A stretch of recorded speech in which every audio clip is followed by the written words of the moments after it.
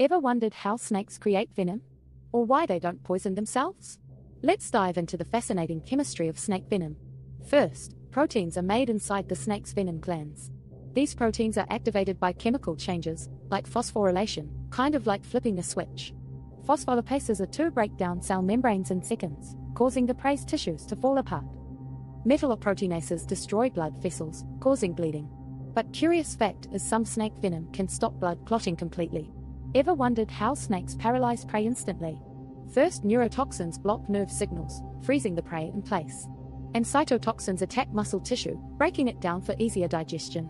It's like nature's fast food system. Snakes can control how much venom they inject, just the right amount for hunting or defense. But how do they avoid poisoning themselves? A one-way valve in the fang keeps venom from flowing back into their mouth. Venom, a chemical masterpiece that helps snakes to survive. Stay curious and subscribe our